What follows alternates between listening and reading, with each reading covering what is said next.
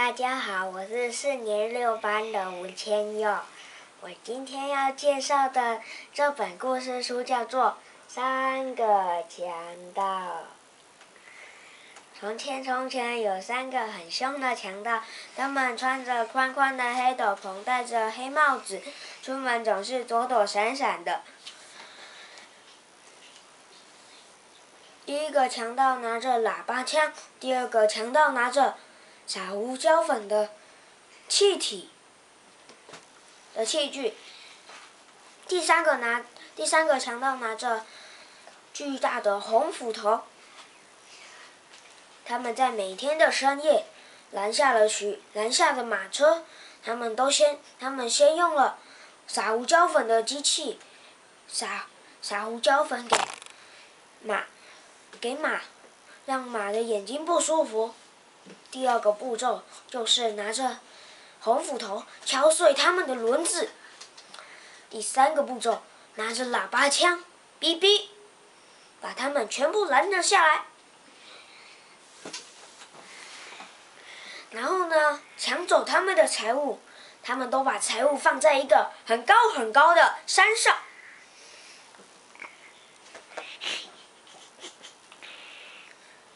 有一天的晚上，他们又拦了一辆马车，但是里面只有一个孤儿，名叫芬妮。车上真的只有芬妮，没有其他的财宝或者物品。他们就用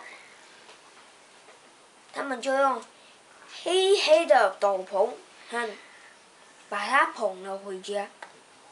这位名叫芬妮的孤儿很高兴，因为他原本要到他的姑妈家住，他的姑妈是个坏心肠的人，他很高兴能够遇到这3个强盗。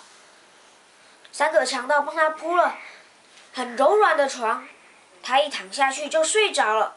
第二天的早晨，他看到四周都是光芒四射的财宝，叮叮叮叮。他就问这3个强盗，这些财宝要做什么呢？这3个强盗结结巴巴的说不出话来。于是他们想了个办法，就拿着这些金银财宝，帮助了一些孤儿、走失的人、不快乐的人，全部都召集了来。他们买了一座美丽的城堡，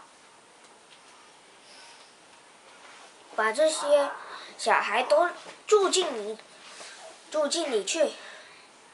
他们都穿着红斗篷、红帽子。他们长大了，结了婚，盖了许多的房子，成了一座村庄。叮咚叮咚叮咚。为了纪念他们最爱的养父，他们就盖了3座高塔。3座高塔的意思叫做他最爱他们的养父3个强盗。谢谢大家听我的分享。